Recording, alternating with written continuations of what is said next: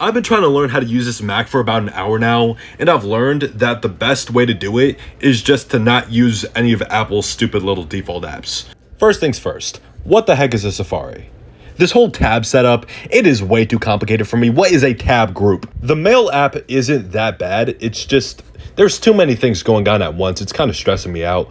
I'm basically just turning this Apple laptop into a Windows laptop. But hey, that's the way I like it.